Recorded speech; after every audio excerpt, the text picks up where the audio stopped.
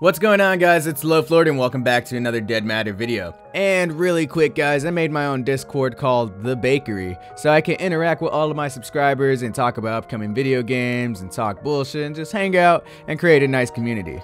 I will be hosting a Dead Matter server when the game does go into closed alpha, and I have voice channels and text chats specifically for Dead Matter backers. They're locked channels, so you will need to be a backer to access them. I think this will be a great way to interact with my community and have a fun Dead Matter experience. I'm a little new when it comes to Discord, so take it easy on me. Anyways, let's get back to the video. We got some nice info on Friday regarding the character creation system, and I'm loving what I'm seeing so far. So I'm just gonna go through this 1-minute video and see the perks you can choose from, as well as the occupations, and how I think this is gonna affect your character. First off, I just wanna say I absolutely love the feeling of this menu. It gives off an eerie vibe and kinda makes me feel like I'm about to be playing a game during a crazy zombie apocalypse, which look at that. But one thing I'm questioning is the ability to have multiple characters on a server. And you can see it says create character, new character, select character. So what do you guys think? So simple enough, you just put in your name and then you're brought to the perks and occupations menu. And as you can see on the left, each occupation can give you a certain amount of perk points depending on the occupation. But picking an occupation will give you a variety of perks, good and bad, as well as having certain items that you spawn with. And that's badass, dude. Everyone will start off with something, you know what I mean? Like if you're unemployed, you'll get some clothes and a melee weapon, but if you're a chef, you're gonna get a chef outfit and a kitchen knife. Which is kind of funny, but it's realistic. The chef was probably at work when all this shit went down, and that's all he had. Side note, the RP in this game is just gonna be awesome, let me just tell you that. We then see a character data chart showing your attributes and skills.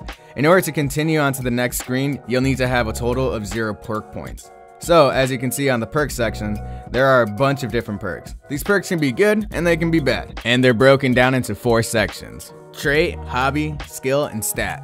And this is awesome to see because it's going to make each character unique as well as keep the game balanced and kind of realistic. So moving on, you can see he clicks on the firefighter occupation and your character data is changed immediately. You can visualize what your character is good at. And it's pretty cool because if you want some cooler perks that would fit your playstyle, you can click on a negative perk to give you some extra points to spend on whatever you want. You can also notice that firefighters spawn with your work outfit and a fire axe. But another thing that has me kind of confused is that it shows your initial loadout and it says you get an AKM with 4 magazines and a CZ75 with 5 magazines and some soda and a baseball bat. So I'm guessing you spawn in with this fire axe plus the rest of the items when you first hop in the server.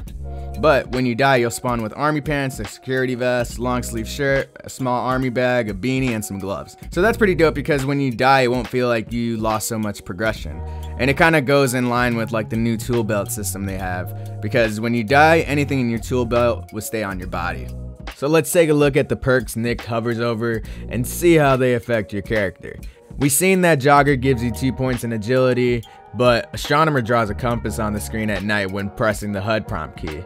And that sounds super dope and super helpful. Then we have Iron Stomach, where you get sick less often when drinking and eating. Noisy Search causes to make 50% more noise when searching a container. Heavyweight means you get drunk far less easily, which is dope when you want to outdrink someone for some loot. And then we got Lightfoot, that makes your footsteps 30% quieter. Sausage Fingers makes you 50% slower when searching, while Nimble Fingers makes you 50% faster when searching. And everyone knows what a lightweight is. Then we see some other perks like having a peanut allergy as well as being paranoid, which probably causes like gunshots being heard or hearing zombies, which would be pretty cool.